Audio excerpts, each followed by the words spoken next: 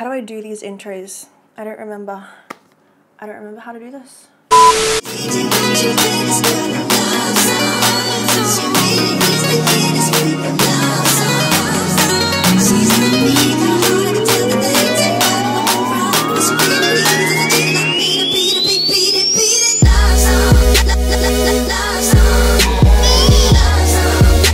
What's up, you guys? Welcome back to my channel. If you're new here, welcome. My name is Leizel, and today's video is going to be a tutorial on this look right here. It has been so long since I filmed a makeup tutorial. Like, you guys, I don't even remember how to do this anymore. To be honest with you guys, I was actually kind of nervous to film this tutorial because I was like, do I even know how to do makeup anymore? Am I going to remember how to do this? But yeah, this is the look that I'm doing today. I did in fact use the Huda Beauty Desert Dusk palette, which you guys have definitely seen me use before, but I wanted to do just a really intense glam semi-cut crease kind of look, and this is what we came up with today. So yeah, if you guys want to see how I did this, keep on watching. But before all of that, if you enjoy this video, don't forget to give it a thumbs up and subscribe to my channel so you don't miss any more videos that I post. And you might also want to hit the little notification bell because apparently YouTube is being a little weird lately, so you gotta make sure that you're subscribed,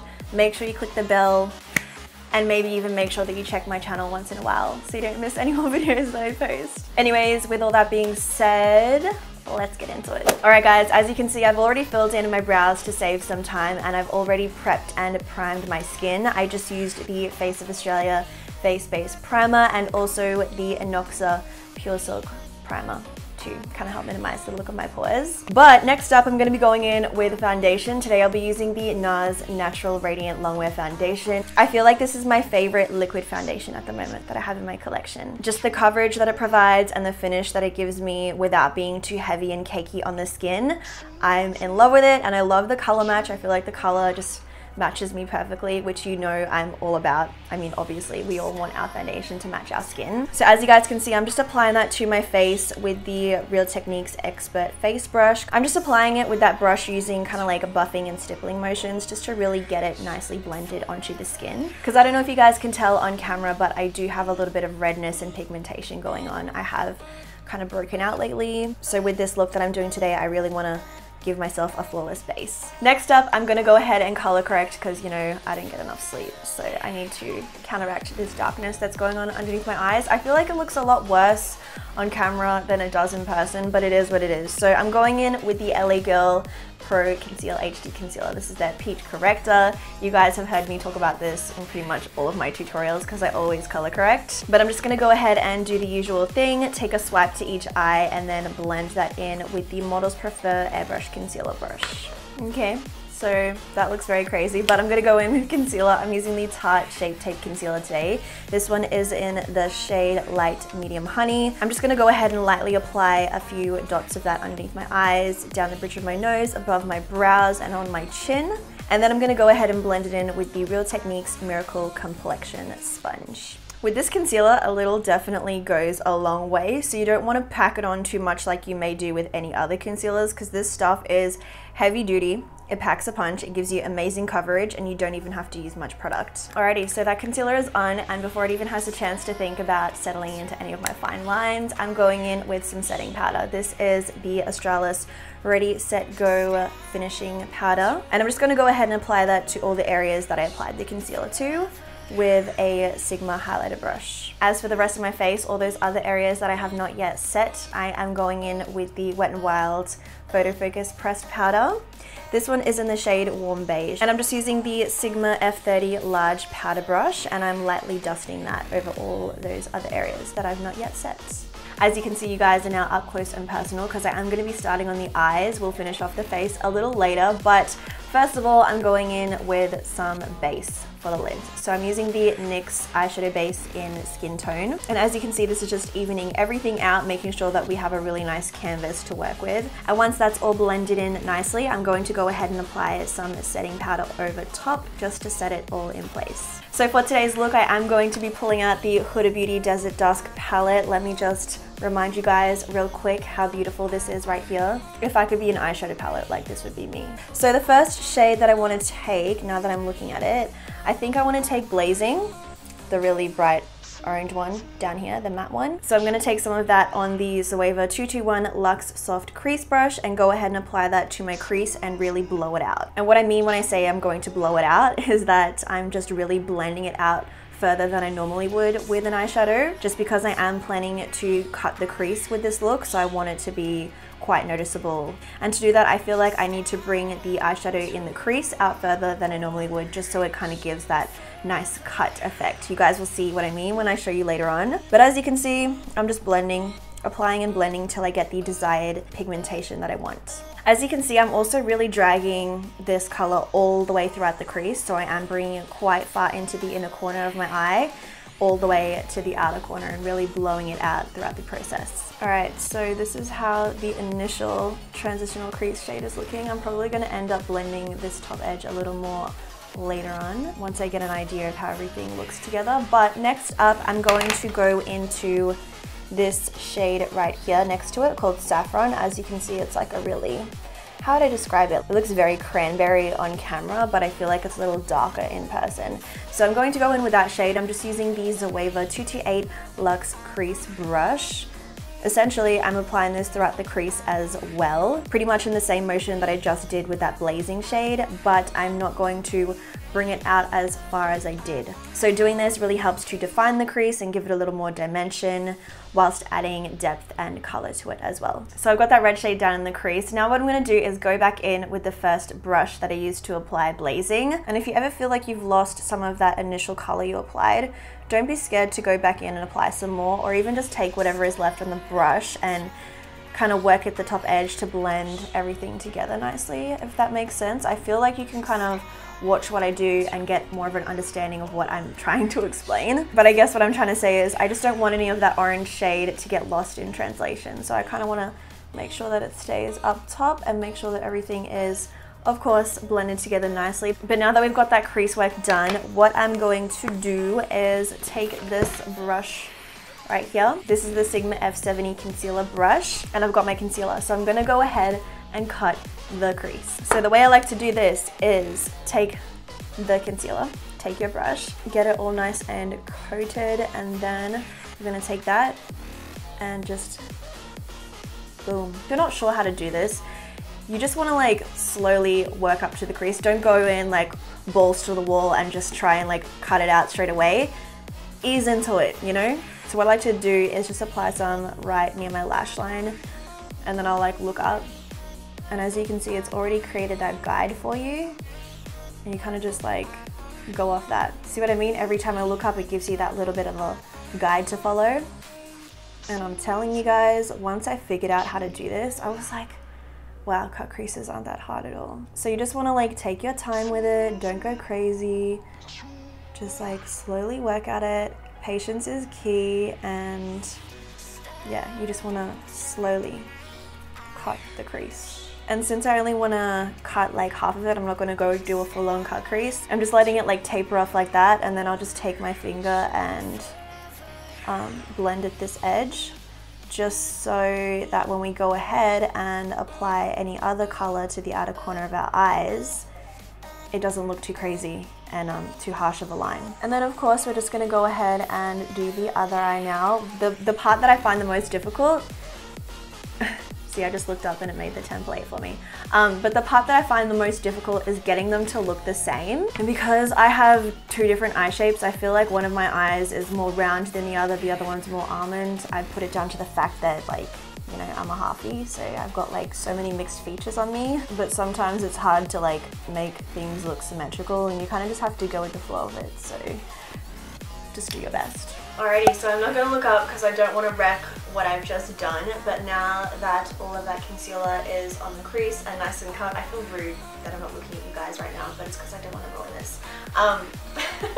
But I'm going to go back into this palette, and I'm taking this shade right here, the really glittery, shimmery gold shade. Pretty sure this is pronounced as Nefertiti? Nefertiti? I don't know. Correct me if I'm wrong, guys. I suck at pronouncing things. But I'm just taking some of that on the Zoeva Luxe Classic Shader Brush, and I'm going to spray it with some of this. This is just the Maribidescu facial spray.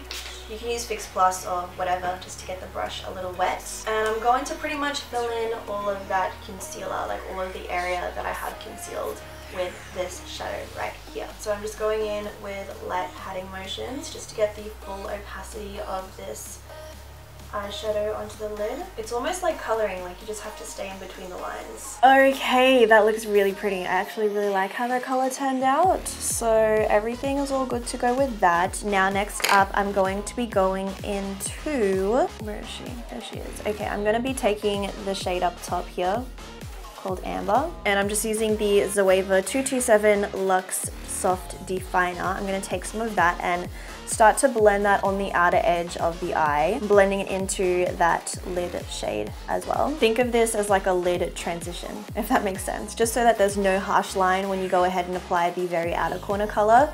It kind of just gradually fades off into the darkness. You guys will see what I mean when I show you in just a sec. But yeah, I'm just blending this onto the outer corner and dragging it inwards towards the middle of the lid. So now for the very outer corner of my eyes, I'm going to be taking the matte brown shade from the palette. This is called Oud. And I'm just using the Zoeva 231 Luxe Petite Crease brush. I'm just going to go ahead and, as I said, apply that to the very outer corner of my eyes, blending it in towards that amber shade that I just applied. So as you can see, I'm really just following the natural shape of my eye and the eye socket, if that makes sense. And as you can see, doing this really does help to define the eye, and it just makes the cut crease pop a little more. All right, so at this point, I'm just going back in and lightly, ever so lightly blending at that edge with the same brush that I used to apply that red saffron shade. I still want it to be defined, but I don't want it to look like I didn't blend properly. So that's why I really take my time with like blending the edges, making sure that everything is seamless pretty much. All right, at this point, I'm gonna go ahead and mimic what I've done in the crease down on the bottom lash line. So I'm firstly going into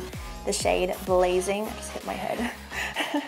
But I'm gonna go back into that shade Blazing. And I'm just using a Sigma E55 eye shading brush. So I'm going to go ahead and run this along my bottom lash line and somewhat connect it up to what we've got going on the outer corner of the eye. And I'm slightly going to smoke it out a little because there's so much going on the lid. You don't want it to look too top heavy in a sense. So I am going to be smoking it out along there as well. And you guys already know that I'm going to go back into that saffron shade as well, and I'm going along my bottom lash line with it once again. So I'm just using another Sigma E55 eye shading brush, and I'm going to go ahead and apply that just the same as I did with that Blazing shade, but I'm not blowing it out as far. And I like to do this to kind of just emulate what is going on the lid as well, just so that everything is tied together nicely and all somewhat symmetrical in a sense. So that's looking all good so far, but I also want to go back in with the Oud shade, the dark matte brown of the palette.